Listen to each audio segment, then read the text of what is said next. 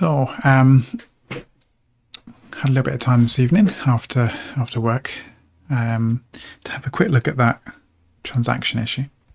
It was so simple.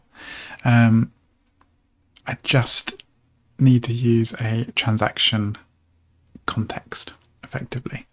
So on the normal database connection, I just need to use begin and return a transaction, which is in this case, a Postgres transaction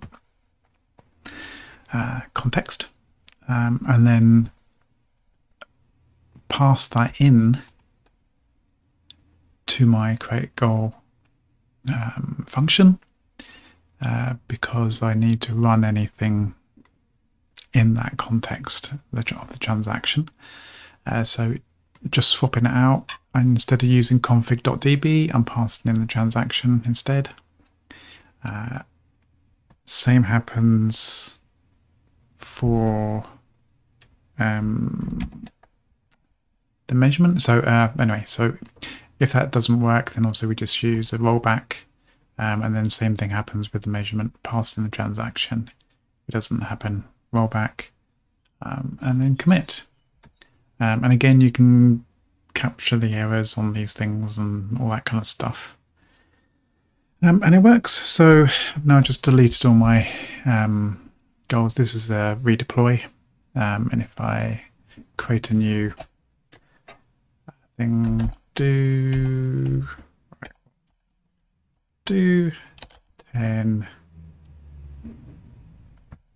things by end of July.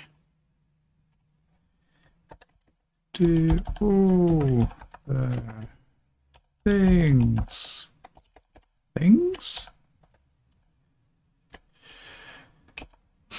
And the first measurement is we've just done one today. And if I save that, it does the post and it works.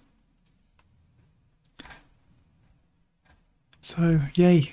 Yay for docs. Just went to the Golang docs, looked at the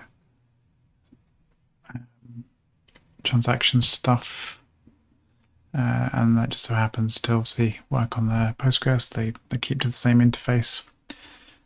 So now I have working with a transaction. So I can commit that. Let's do that.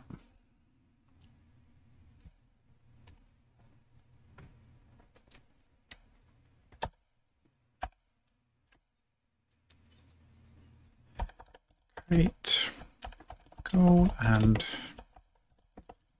first measurement within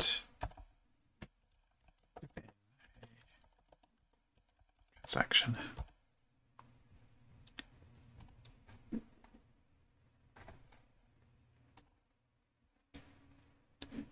Sorted. Yay. It was easy.